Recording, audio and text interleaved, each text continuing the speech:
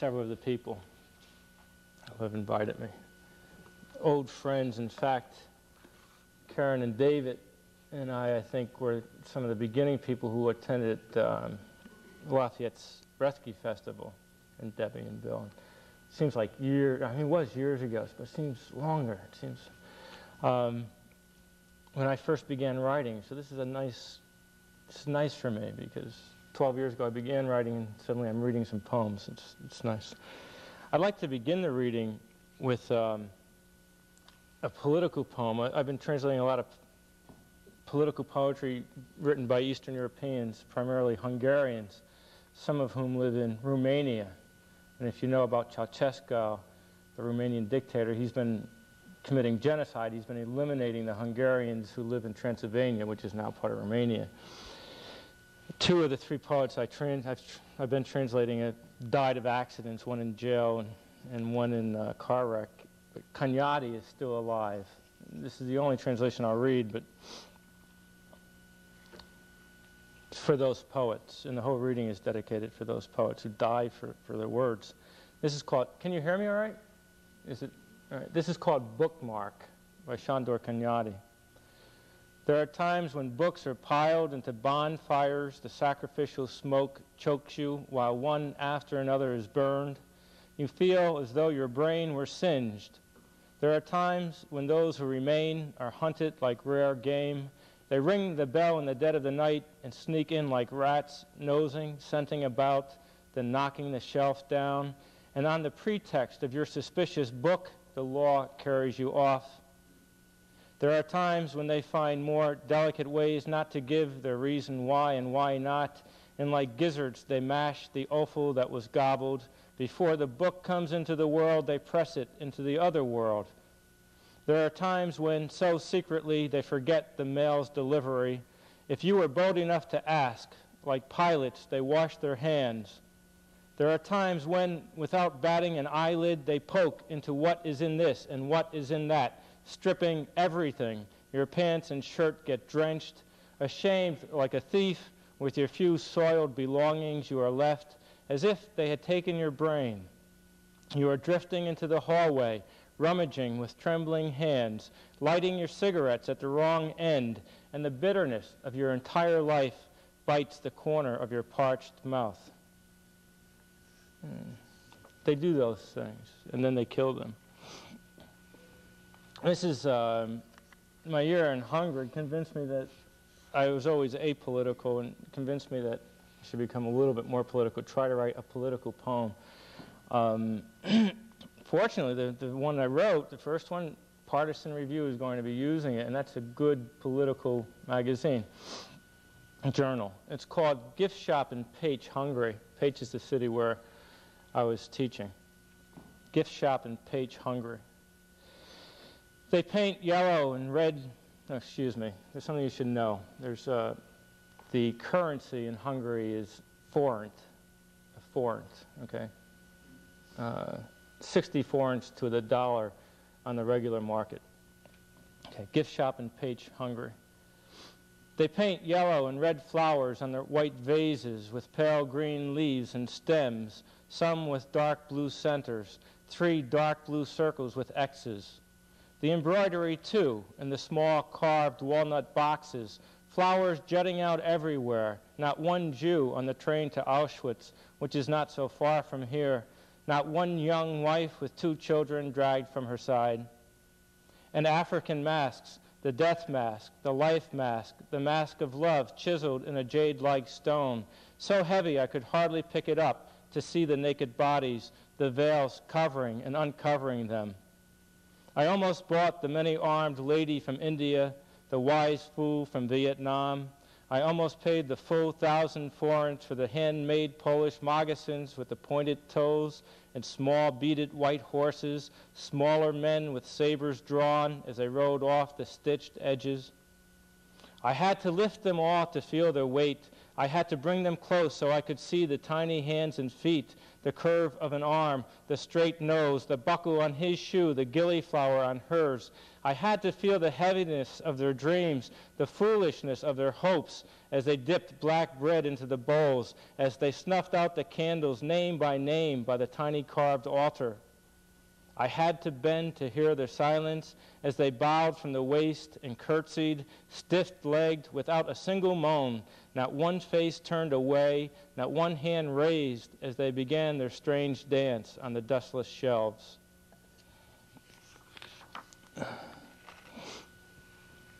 And here's, I'd like to read some recent poems that will be going into the next manuscript, that are in the next manuscript. This is called Song for a Child. She wore a real pearl necklace, real pearl earrings, black silk dress and white silk scarf wrapped about her white neck. She was married and I was 20 when the night opened to take us into the winter wheat field and the child began. I was 20 and she was married and the doctor was kindly, gray old the tray glittering with razor edges, the windows light clear. Just an hour and my son or daughter had disappeared into the fogged plastic bag thrown into the gleaming garbage pail, and I held her hand, its bright red nails. She was married and I was 20, and now some nights when I read turtle and bear and rabbit stories to my living son, I can hear that other one saying nothing, making the silence grow inside me and all around me, his unformed hands and face, his blood-soft belly, the small black speck of his mute heart.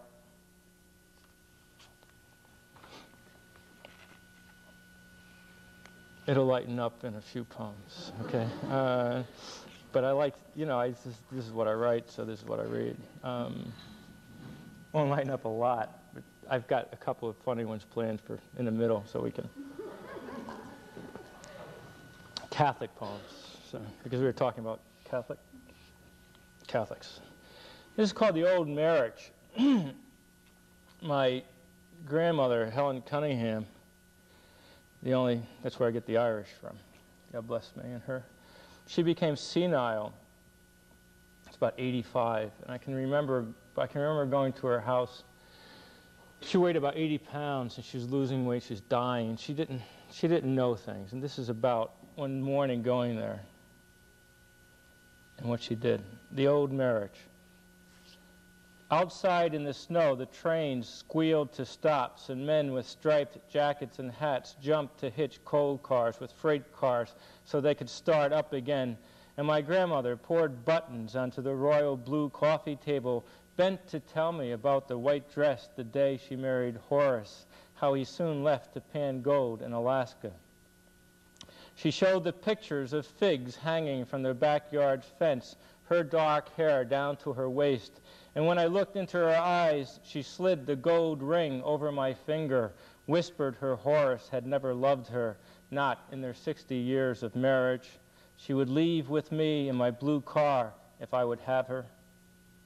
Peanut butter stuck to her lips. A film of milk coated her old woman's mustache, and yet I considered it at 10. Thought about walking out that door with her 80-pound bent body beside me. I stared at the room and her blue, watery eyes, the hairs curling from her ears and nose, and still I loved her, felt the thin skin slide over the bones in her hand I held under the table so Horace wouldn't see. Lovers, my grandmother who couldn't remember her name, and me, sipping steaming pea soup as we listened to the trains buckling and unbuckling that late November afternoon, talking about cities we'd see, the light blue dress she'd wear in the evening, our voices loud now, no longer whispering as she rose to surprise me with the plate of sliced apple, the buttered bread with sugar thickly sprinkled on it, the ice-cold glass of milk that trembled in her hand but never spilled. Okay, I'd like to read a poem from my father and my mother. I've got the wrong book. And then some, Bill, I'm afraid you've heard these. And Debbie, you've heard these, but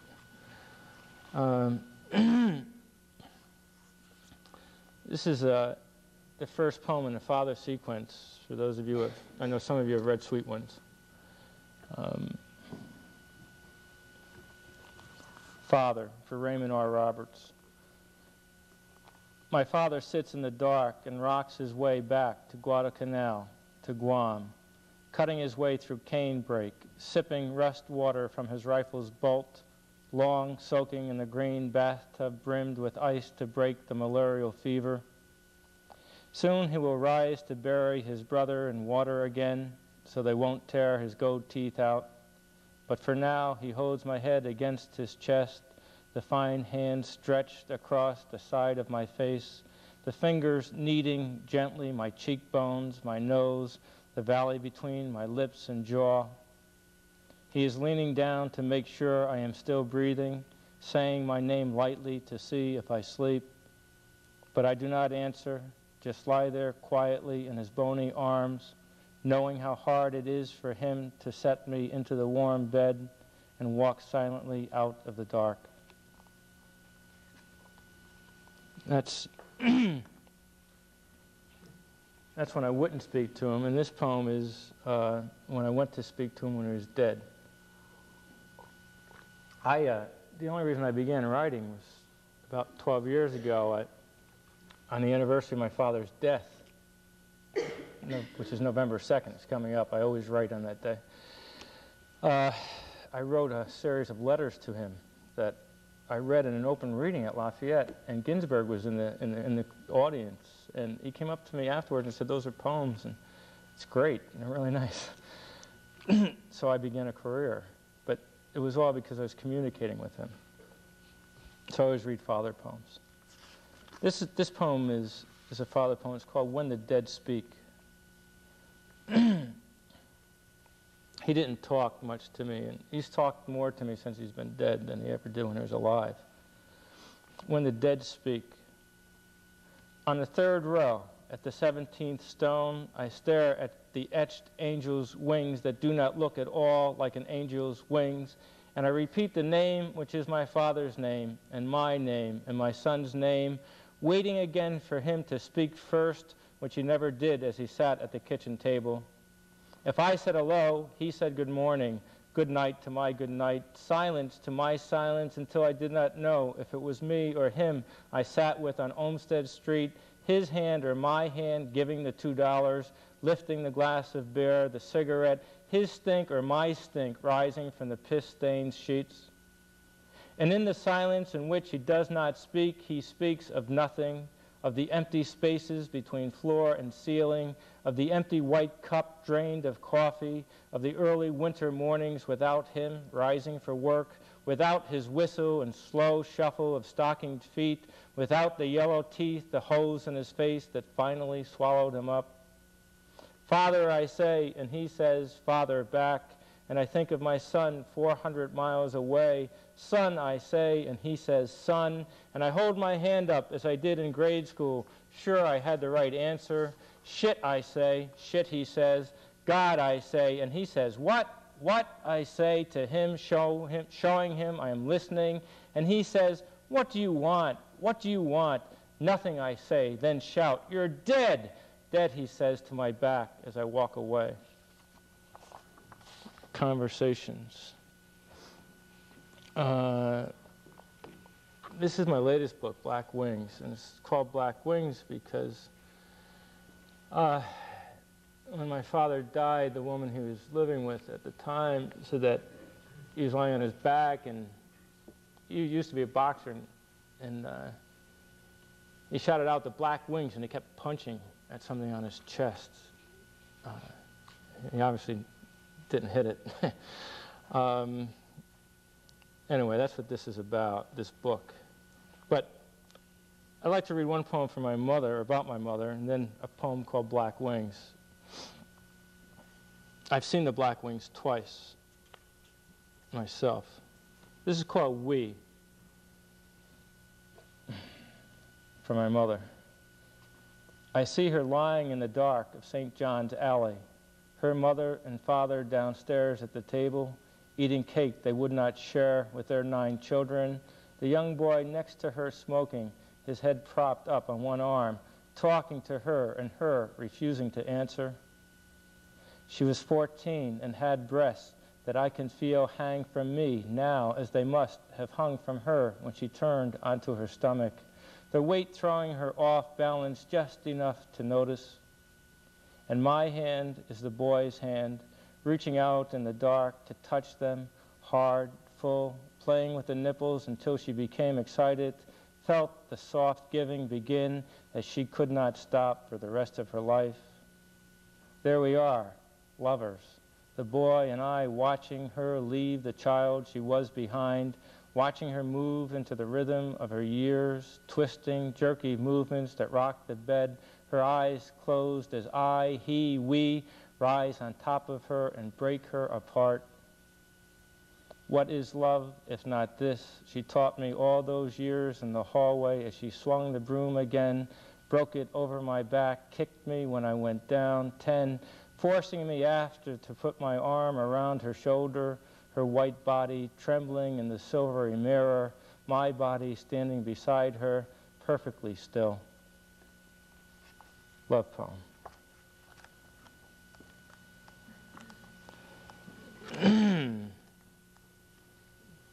I'm almost afraid to try to get that one published in a journal. The Black Wings. After this one, I'll read the 2 funny poems, okay?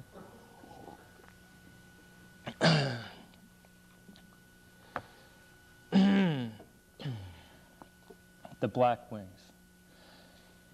All winter, the light fluff of blue, gray, or brown fur and feathers drifting on the morning porch signaled the death of some bird or mouse, the small feet and empty skin left for us as a gift from our cats, surprisingly little blood.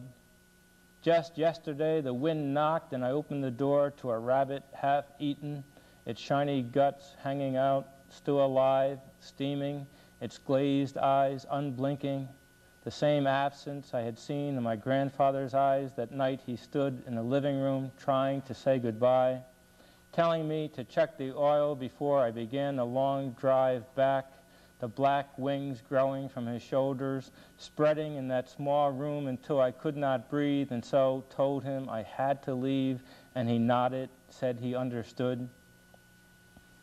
Standing on our winter porch, I looked around to see if they were gathering here about the White House. I stared at the blue-gray iron clouds, the arcing dried branches of the forsythia hedge, but did not sense them, not yet.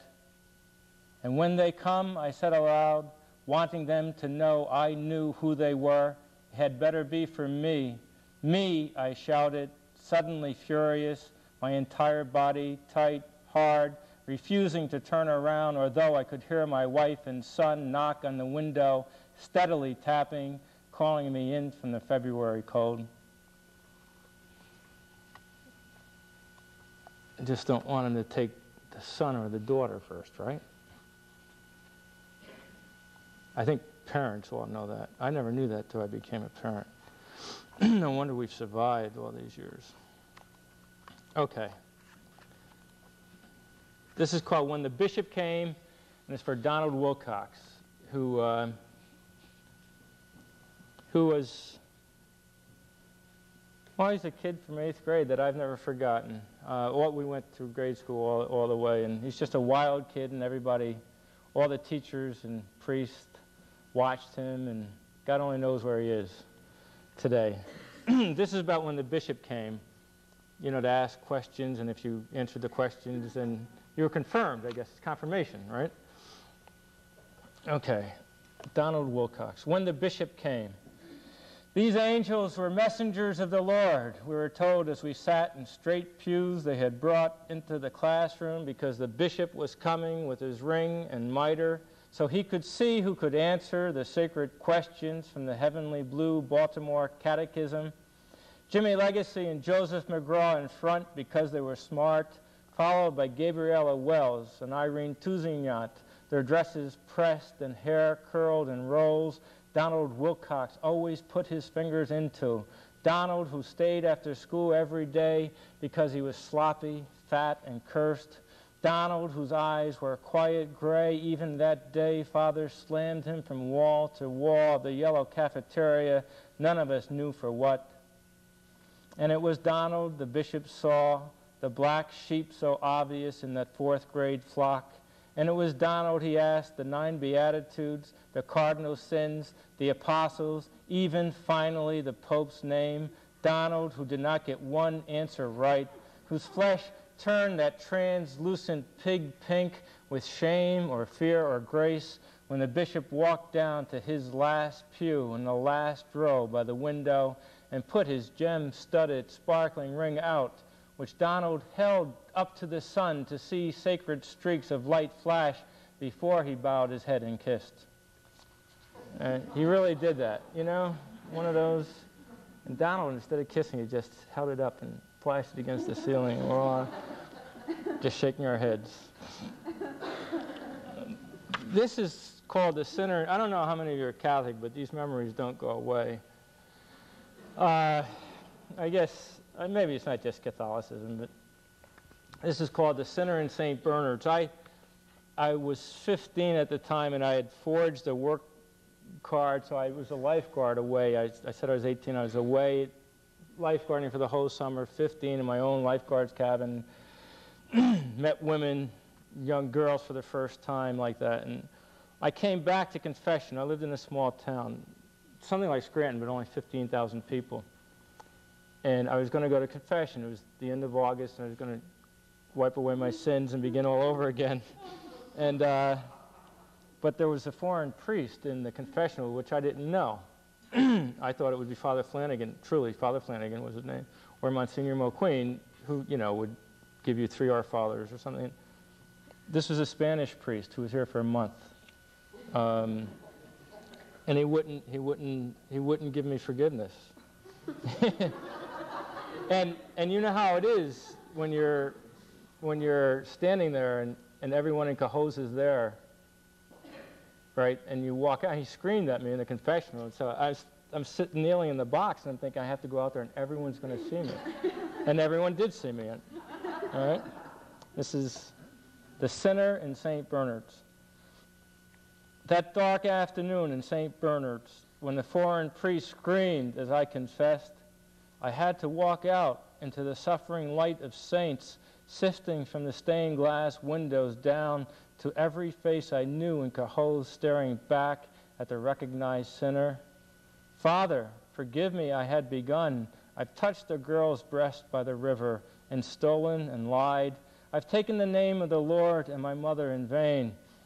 And I've watched the naked girls sit in geometry class, poring over right angles and perfect circles, Maureen without her matching skirt and blouse, Sylvia sitting straight up by the crumpled pastel blue dress, and I had them there, Lord, on the red-painted floor of my imagination where I burn daily, but especially at night in Danny's Pizzeria, when their loveliness hangs down in the form of Mary Magdalene or Delilah or Donna, who attacked me in the silver-gray Chevy, who ripped the buttons off my shirt.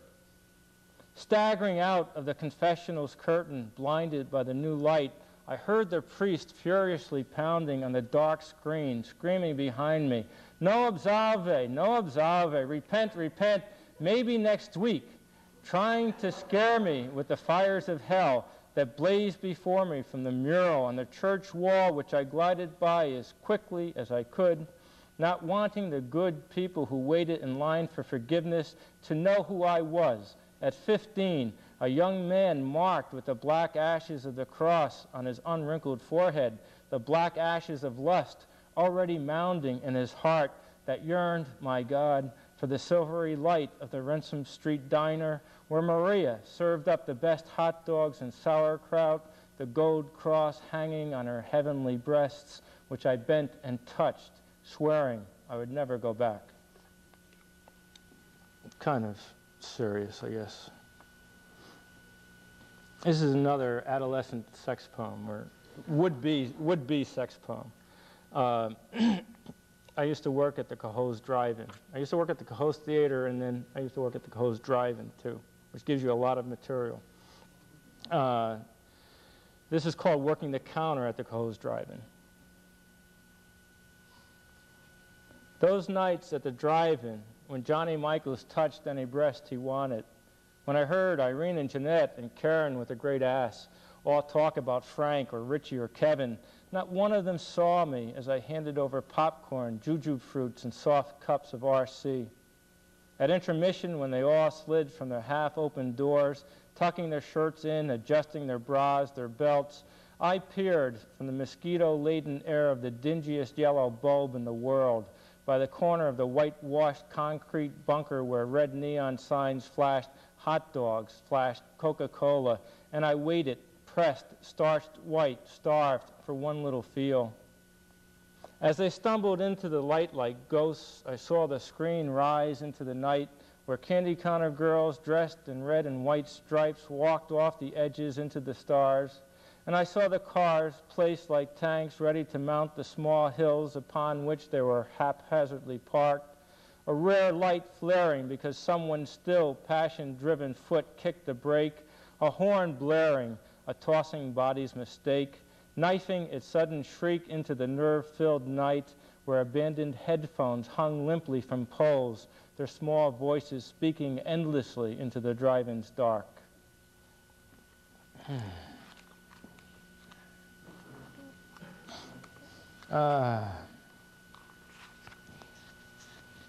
This is called Talking to the Poisoned Sumac.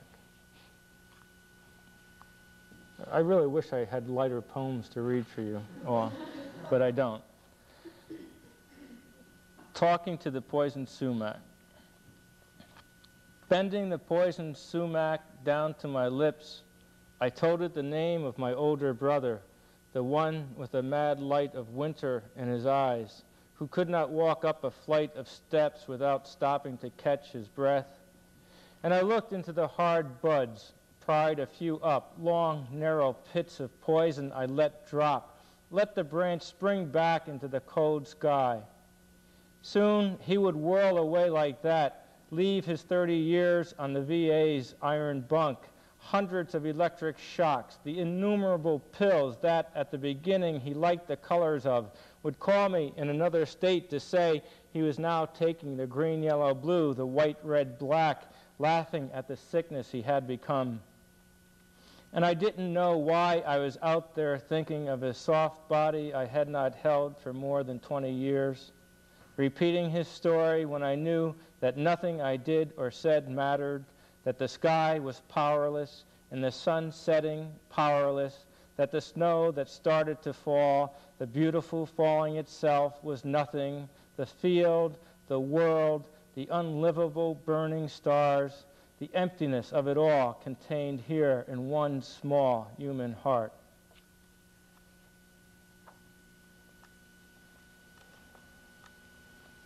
I'd like to read a new poem for my brother. I've been working on some rhymes. That brother, unfortunately, fortunately in a way, he died when I was in Hungary on April 6th. It was ironic because on April 6th I was giving a reading in Eger, which was the capital, or the major place for the annual English conference, and I was the major reader. I had written a poem for him imagining he was dead. And at 7:30, which was 1:30 in the United States time, just as I was reading the poem, I found out 3 days later he died. And I felt it, you know. That night when I went to sleep, I could feel the whole thing moving, the whole night moving. And there was this, I woke up in this strange hotel in Eger in Hungary, for Christ's sake, thinking, something's left the world. I didn't know what. I had no idea it was a death, but I knew something. No kidding. And it's true. I mean, so I felt him leave. My brothers would, and he was, you know, he was shell-shocked and all that. And he had a wooden cross that he had carved. You know, they give them these little projects to do in the veterans' hospitals. Had his little wooden cross that he hung on a leather chain, which I now have. And he always would finger it so they got real smooth and oily. My brother's wooden cross. My brother wears a wooden cross about his neck, an old leather bootstring, its chain, and he hums Amazing Grace as he sucks in oxygen from the large green tanks of his dying. He cannot walk down the stairs anymore to the too hot kitchen and white coffee cups, the ashtrays brimming with cigarette butts, so he stays in his bedroom staring across the street at the white Christ that hangs from the white cross of St. Stephen's Church. He is waiting for him to move. He is waiting for him to say a word, any word my brother can hear. My brother wears a wooden cross about his neck, and he rubs it oily and smooth every night. The cross helps him dream of Maureen, his first girlfriend, the milk route he worked those upstate New York winter 5 a.m.s. The cross knows his real name and calls him till he wakes. Someday soon my brother will lie in a casket in Fitzgerald's funeral home where his father and grandfather have lain, and he will have the wooden cross on the white shirt of his chest and an old leather bootstring that is its chain. Everyone who sees him will see the cross too and think again he was insane. My brother won't see the flames of Angels and Sears windows anymore, or walk from Cohoes to Waterford in below zero winter with a piece of crumpled paper in his pocket that says no more war. His eyes will be closed, his mouth stitched shut. He will not hear the clumps of dirt that turn his day into final dark. My brother will be gone with his wooden cross and the old leather bootstring hung about his neck.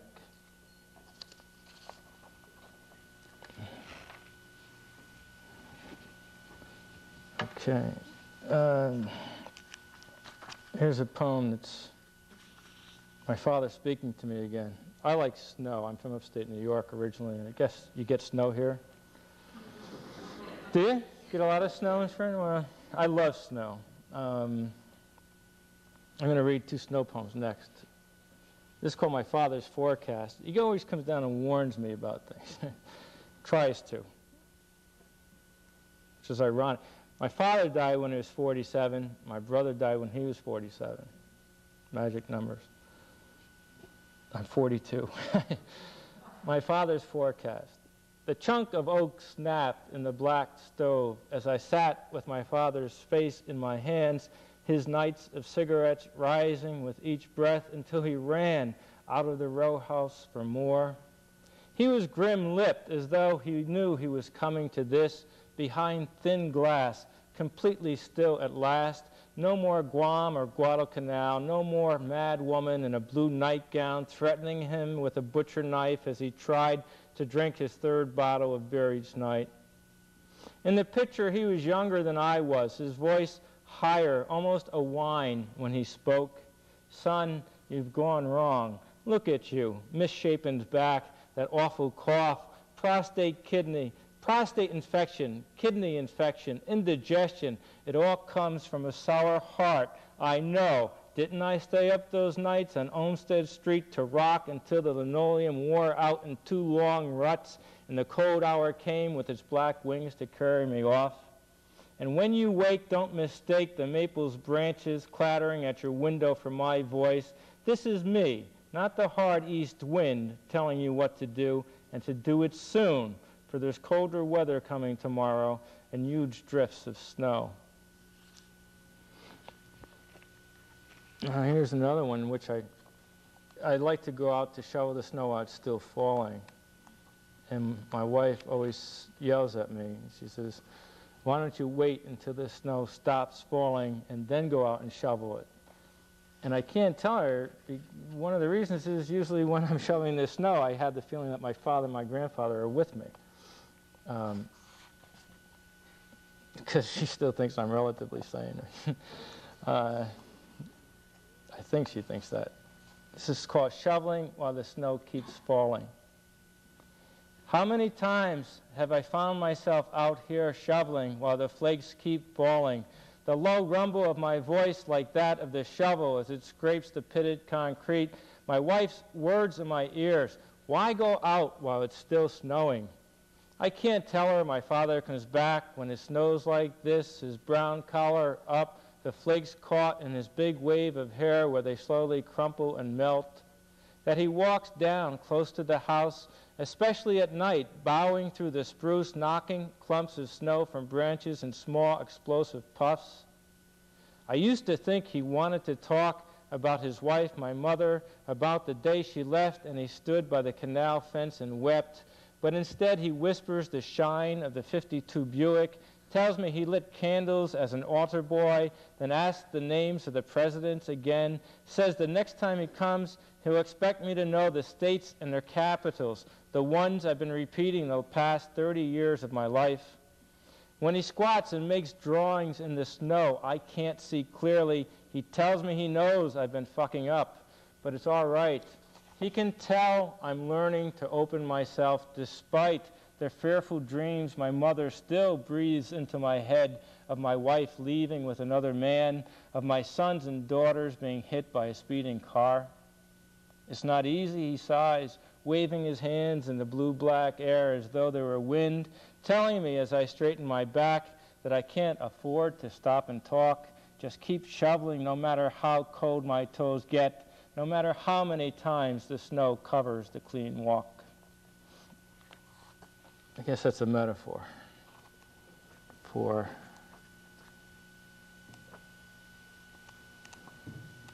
you just keep shoveling and hope. Okay, I'd like to read a couple of poems that people asked me to read from Sweet Ones. The first one is Another Spring. Are you all okay? All right. Well, when I'm in class and people look like that, I say, just shake your heads. You don't have to say anything, just nod. This is called Another Spring on Olmsted Street. As you can tell, I've got this love-hate relationship with my mother that's mostly hate. But this is one of the more tender approaches to this woman who's still alive. Another spring on Olmsted Street.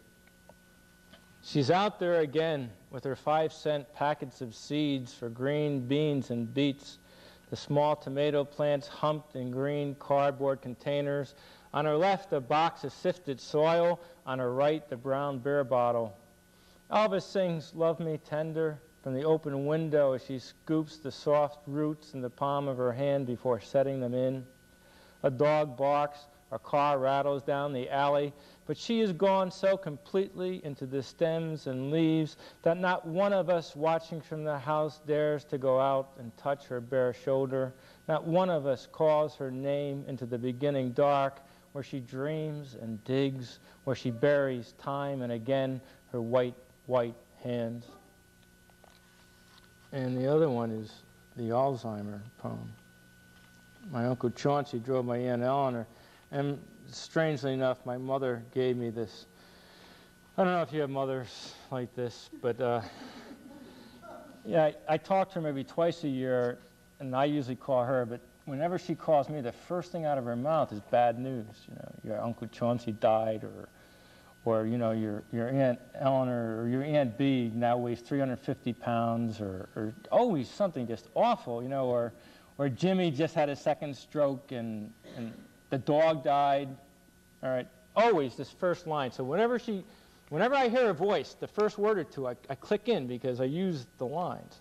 And this is what she said. She said, "Hello, Lenny. Your Uncle Chauncey is driving your Aunt Eleanor over 200 miles every day." And I'm thinking, okay, now why? And then she told me, which is true. The poem begins with that line. My Uncle Chauncey drove my Aunt Eleanor over 200 miles every day because she had Alzheimer's, couldn't remember where she was, where she had been, and had to see the elephants in the zoo again, stop in to see her friend Rose for the third day in a row. When they left the house, he had his teeth clenched deep in his jaw. She was smiling, 16 again, bowing to swoop up the tall stemmed tulips, oohing and eyeing as she looked into the yellow and red, ripping the petals off in puffs of circus colors just before she skipped the rest of the way down the walk. Sometimes she'd call him Pete or William or some other man's name, and hold his hand away. She had never held his hand. And Chauncey would get jealous, although he was 62, and knew her mind was riddled with time, like the rotten oak log in his backyard the carpenter ants had eaten their way through.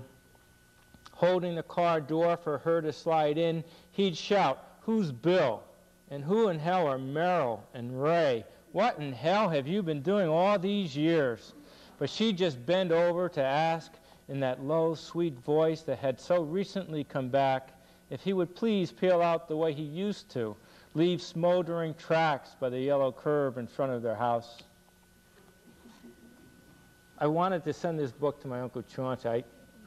Over dinner, I was telling some people that I hadn't talked to him in 30 years, and I wrote to him, or written to him in 30 years. I wrote him a letter 3 or 4 days ago. I really wanted to send him my books of poetry, but how can you send him a poem like that? How can, you know? So I couldn't do it. So I picked out a couple of magazines that had poems in them and sent them. I like to read a poem for my son. This is a light poem. It's one of my, this is, I think is my very favorite poem. It's called, it's not called this in a book, but in the magazine where it was published, it's called The Moment. It's the first poem in Sun, and it's for Joshua Leonard Roberts. The only thing you need to know is when I say tears, behind my house, the land is landscaped in tiers. It's not landscaped, it's just bulldozed in 3 tiers, right? I mean, it's a farm. It was a farm, okay? The Moment. Walking the 3 tiers in first light out here so my 2-year-old son won't wake the house. I watch him pull and strip ragweed, chicory, yarrow, so many other weeds and wildflowers I don't know the names for, saying big and mine and Joshua. Words, words, words. Then it is the moment, that split second when he takes my hand, gives it a tug, and I feel his entire body weight, his whole heart weight, pulling me toward the gleaming flowers and weeds he loves. That moment which is eternal and is gone in a second, when he yanks me out of myself like some sleeper from his dead dream sleep into the blues and whites and yellows I must bend down to see clearly, into the faultless flesh of his soft hands, into his new brown eyes, the miracle of him and of the earth itself, where he lives among the glitterings and takes me. I like that poem for Josh.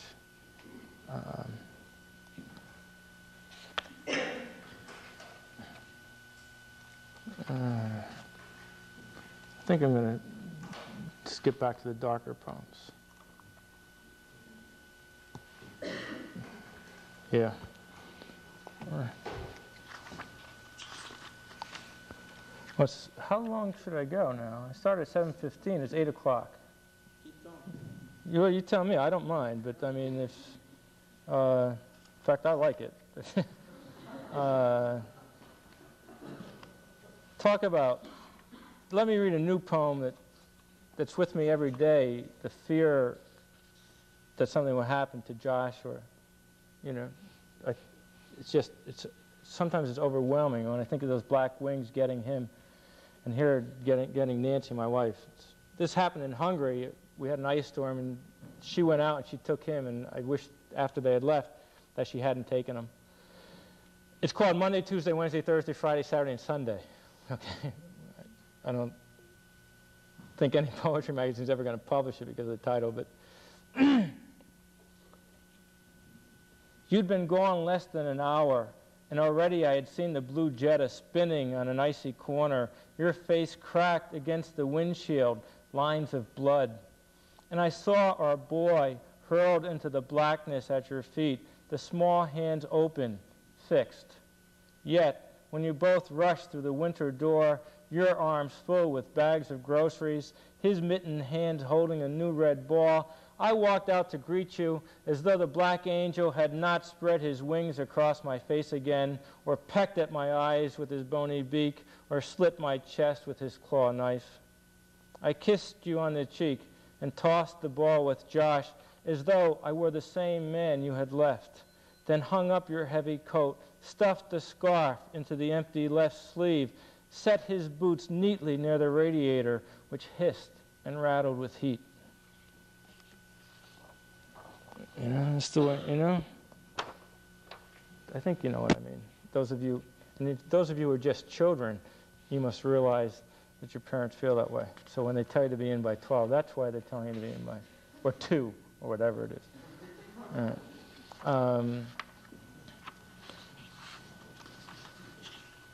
right. I was talking a little about religion, and I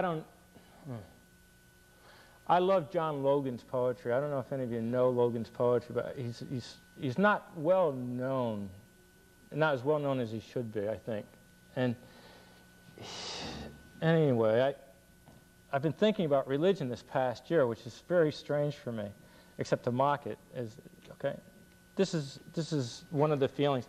In Page Hungary, you know, the communists don't allow religion officially, so the people who go really take a risk because sometimes there's a guy on the corner writing the names down. And I live next to the church, a Paulite church. This is called Near the Paulite Church, Page Hungary. And they've got the worst bells in Europe. I mean, they are toneless, at least in Hungary.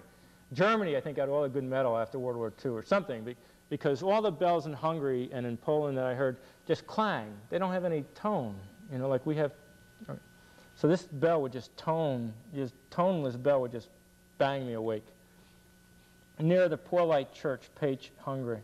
For the first 6 months, I did not know the bells were clanging me to Mass at 7, 20, 12, and again at 6. Their uneven tolling, waking me from sleep, from books, from dark. I would have gone on November 1st, the day my father sat straight up in his piss-stained sheets and died of a weak heart. I would have knelt on Christmas Eve and February 13th to celebrate Christ's birth and my son's birth, would have stared and prayed and dropped money in the basket for a God I'm not sure exists. But I am not worthy of the small wooden cross, nor the gospel lines my friend David sends. On an ordinary Tuesday, I bow my head, nothing stirs, I don't know who or what is dead.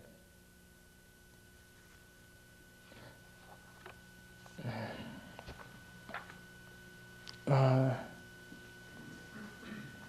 me just read a couple more, okay?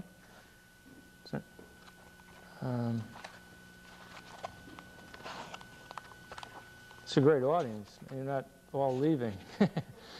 I know. Just a couple minutes. In line with this new year I've had, I've been thinking back to fairs I used to have, you know, and what they meant, what they mean, which is something we don't all talk about, right? Those of us who are old enough who had to hide them at some point in their lives. This poem is called What Next? Now that I know where the glasses are kept, the plates, the knives and forks and spoons, and I know most of the faces in the pictures that stare from the various shelves, some of their lives, who they supposedly loved, what next? And now that you have seen my coin trick, the giant snowman I build every winter, heard the hesitant cough of my heart that is so much my father's, what more do you expect? This is all the world is, my friend said on the telephone last night, and I said, yes, yes, tasting the chilled grapefruit and gin on my tongue again, feeling the lace of your red and black camisole, letting my mind enter that space where our bodies touched, feeling the sweat there, and the love and the hate, the sudden flaring up and the settling, always the settling back into the dark.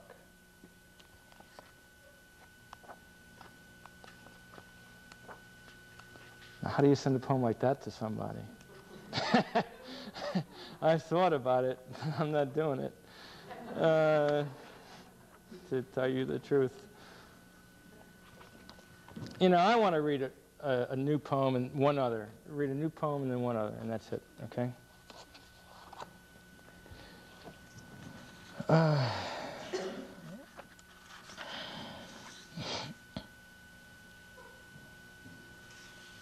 Yeah. You might not like this. It's a country poem, but Hayden Carruth gave it 5 stars. The poem's called 3 Stars, so there's a little joke in it. Okay. 3 stars, Wassergasse, which is where I live, Pennsylvania. As I hauled hay to the barn for the horse and cow, I was suddenly stopped by the violet and blue-gray clouds of January Pennsylvania sunset, that cold iron hue that flared up to end the few clear days. The woods were stripped, and 3 stars glimmered behind the black branches that marked the far line of my property. 2 small yellow-white stars and 1 pale green, the star of hope I'd come to look for these past 4 years. Turn around 3 times when you first sight 3 stars, my crazy Indian grandfather always said, although stars were hard to see on Olmsted Street. And so I spun in the foot of snow to the sound of his voice and the hollow wind which his voice had joined, my legs crossing the way his crossed on the brown porch as he danced from light into dark. Dusk is the sacred time of ghosts returning, when souls appear to pursue their bodies, stretching into below zero cold their vast snow wings, and I was there to watch them. More snow devils and snow angels than I could count as they whipped off the barn roof, and I no longer wanted to ask where they had gone or what they did, more than satisfied, awed by those moments white and light as snow, or the soul, if it exists, that passed beneath 3 dim stars. It's a positive poem. This is the last poem. It's for my father also. It's called The Truth, although it's not the truth. It's the final poem in Black Wings. The Truth.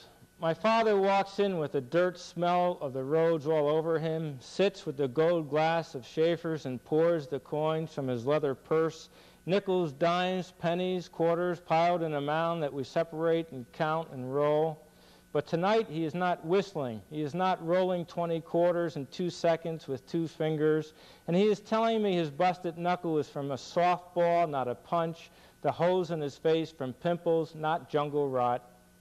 He is slicing his left hand, although I cannot believe it, lifting it onto the metal table and telling me he bleeds like anyone else.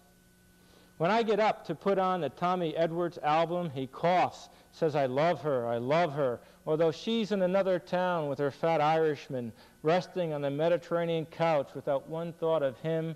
Listen, he shouts, as I start to move in the circles he taught me. I'm a bum, a drunk, and he holds my chin up, so I must look into the bloodshot eyes, his greased back hair, the holes in his face dark as caves.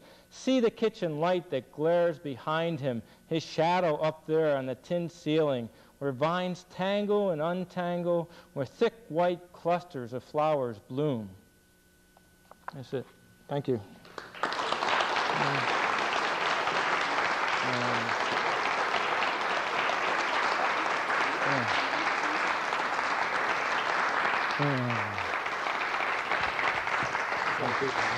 Yeah.